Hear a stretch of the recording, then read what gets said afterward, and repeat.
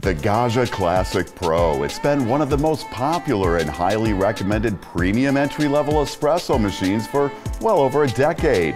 Sturdy, compact, 100% made in Italy by local craftsmen and women in the picturesque town of Gaggia, Montano.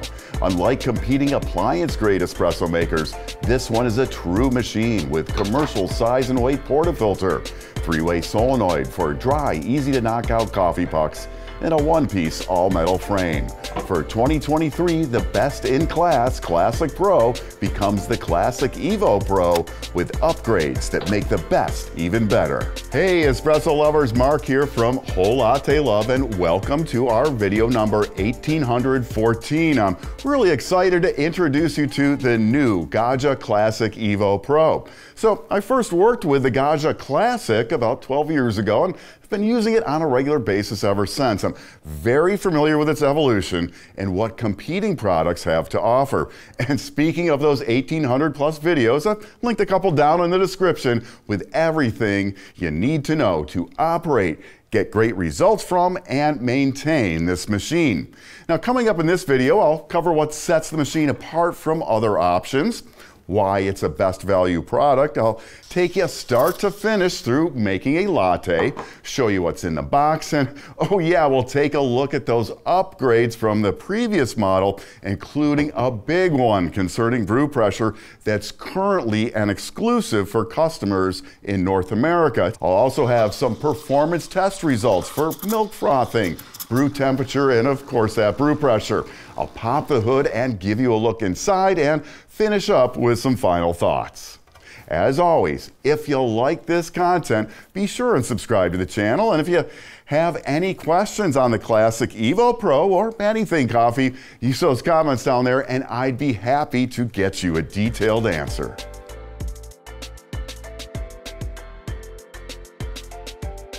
So let's take a look at the upgrades in the Classic Evo Pro. The big one that's exclusive to North America is a build on the foundation of 9-bar extractions. So if you come across info on users maybe modifying their Classics to get 9-bar, it's no longer necessary. A new OPV results in a maximum of 9-bar pressure on your coffee during extractions when measured as specified by the Specialty Coffee Association standards.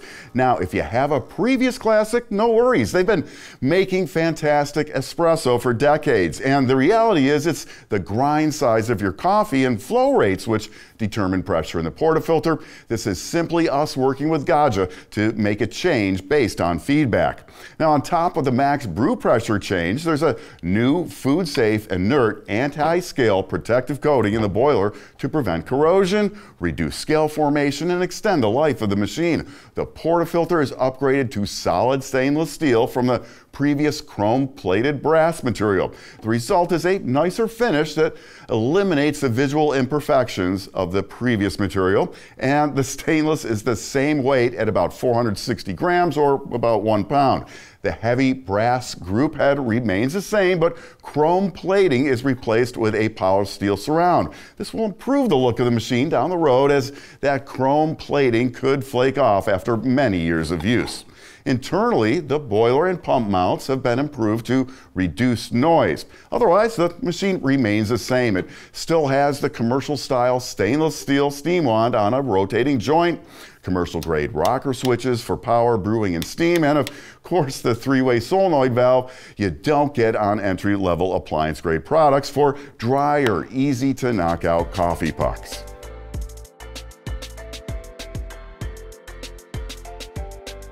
Even before the upgrades in the new Evo model, the Classic Pro was a best value. There's just no other product at this price with a full size and weight 58mm commercial portafilter. That's important. It means excellent temperature stability and compatibility with accessories like precision filter baskets, tampers, and prep tools to upgrade your experience. Now, there are espresso appliances that cost less, but those, they're going to come with some compromises. They're typically typically limited to smaller, lightweight portafilters, smaller coffee doses, pressurized filter baskets, questionable temperature stability, and plastic, like lots of plastic. It's in housings and frames, inside portafilters. They use thermoblock heaters usually, which transfer no heat to the group head. In the Classic Evo Pro, there's an actual boiler heating water and the heavy brass Brew group the portafilter locks into. It also heats a cup warming surface, something you usually don't see in the lower cost appliance grade units. Now, as a machine, the Classic Evo Pro is built to last. You get peace of mind with a 2-year parts and labor warranty, and in North America, a team of dedicated tech and service pros to help you out if you need it. As a machine, DIYing is easy. Parts are cheap and easy to get, and how-to information is readily available.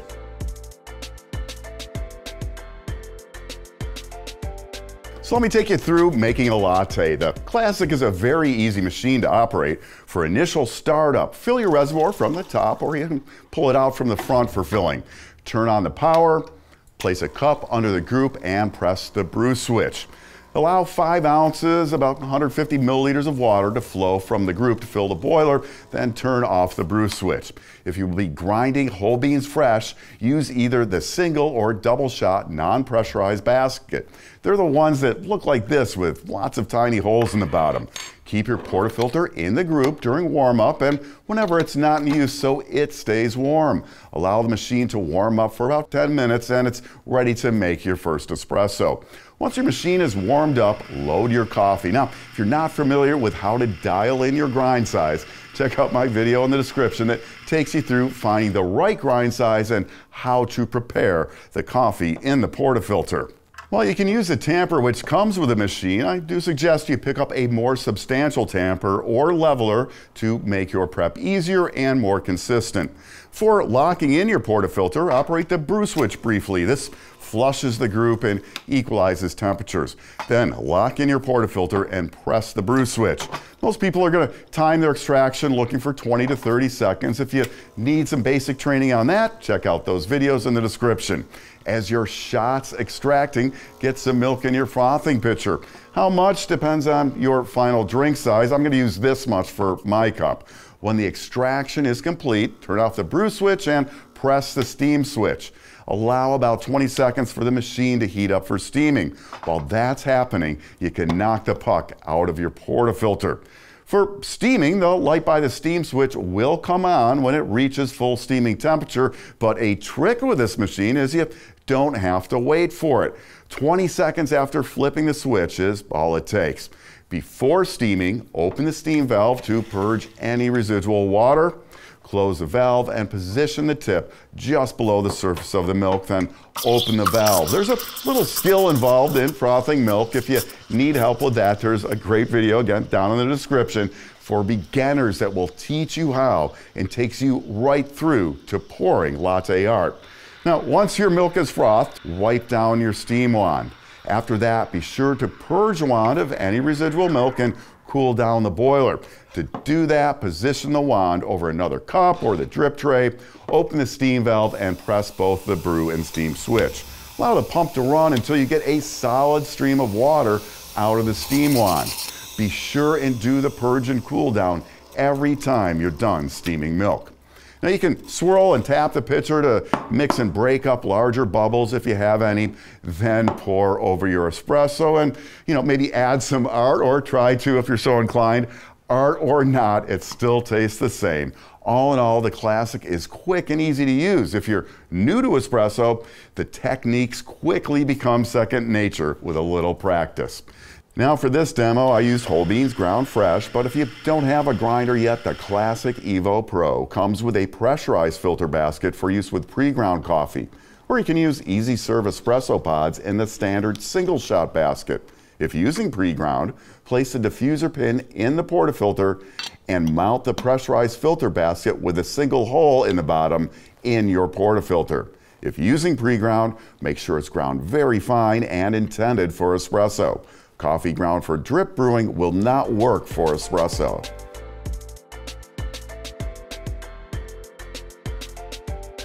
For test results, I'll take a quick look at milk frothing performance and brew pressure with the new OPV upgrade, which delivers 9 bar of brewing pressure during an extraction. Along with that, we'll get a reading on brew temperature. For frothing, I'll measure how long it takes to froth 5 ounces or 150 milliliters of fridge temp milk to the Specialty Coffee Association standard of 140 degrees Fahrenheit, which is 60 degrees Celsius. Using the same method I did when making the latte earlier, I'll start steaming about 20 seconds after turning the steam switch on. This actually produces better steaming than waiting for the machine to indicate steam ready, as the boiler heating elements stay on. Frothing time to the finished temperature was about 24 seconds, and total time from steam switch on came in at about 48 seconds. To test brew pressure and temperature, I'm using the Passato TPD. It takes measurements inside a portafilter during simulated extractions. I'm modeling my test on Specialty Coffee Association standards and methods. Now, typically I'd use a SCASE device for this, but the one I have does not fit in the Classic. Unlike a SCASE, the Passato does not have a mass on the portafilter to represent a coffee puck and how that might affect temperature readings. It's totally empty inside. It's also a little finicky when it comes to adjusting flow rates. The release of water during the test simulates that real extraction. Now, I was able to get some tests at the SCA spec flow rate of 52 grams of water out in 25 seconds, plus or minus 3 seconds. As you can see, brew pressure when adjusted to SCA brew water flow rate is at about 8 3/4 to 9 bar in the test, in line with the standard 9 bar found on more expensive prosumer level machines. For brew temperature, I'm using the general SCA method, so I kept the test portafilter locked in the group for about 10 minutes. Then about 2 minutes before the test, as prescribed by Gaggia, I ran some brew water through and then emptied the test device of residual water.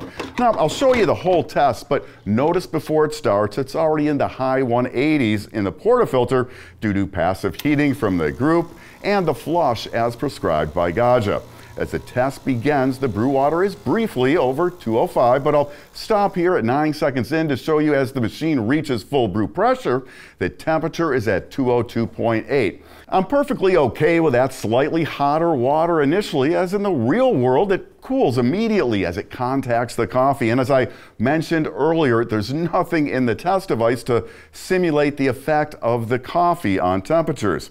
As we continue, temps drop right into the middle of the 195 to 205 range and then cool a bit to finish a little above 195. Using the SCA standard and throwing away temps during the first 3 seconds and averaging the rest, the brew temperature came out at 200.46. The SCA also allows brew temp to be recorded as the most commonly observed temperature, which was 200.3 at 14 to 16 seconds into the test.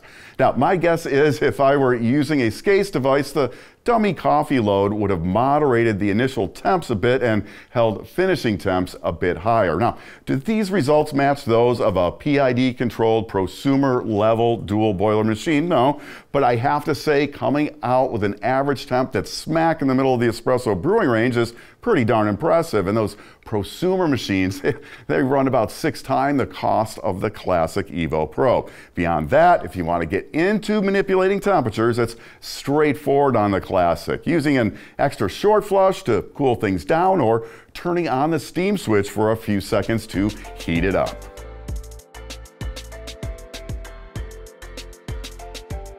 The Gaggia Classic Evo Pro is a flexible machine. In addition to the commercial standard single and double shot basket, it comes with a pressurized double shot basket for use with pre-ground coffee. That allows you to get into home espresso without a grinder. It comes with a double spout stainless steel portafilter, a coffee scoop, plastic tamper, and the diffuser pin for use with the pressurized basket.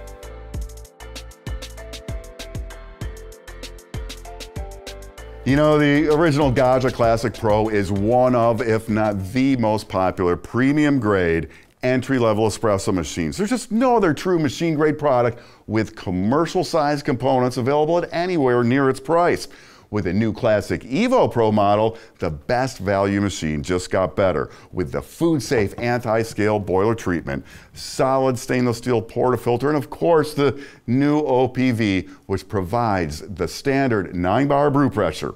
Pair all that with respectable performance, upgradability with industry standard parts, a 2-year parts and labor warranty, easy access to real professional technical assistance, and a working lifespan that's measured in decades. And the Gaggia Classic Evo Pro will likely continue as the best value in the premium entry-level machine class. Now, if you have questions on the Evo Pro or anything coffee, use those comments and I'd be happy to get you a detailed answer. I'm Mark, thanks for watching, and if you love coffee and espresso as much as I do, be sure and subscribe to the channel and come back soon for more of the best on everything coffee, brought to you by Whole Latte Love.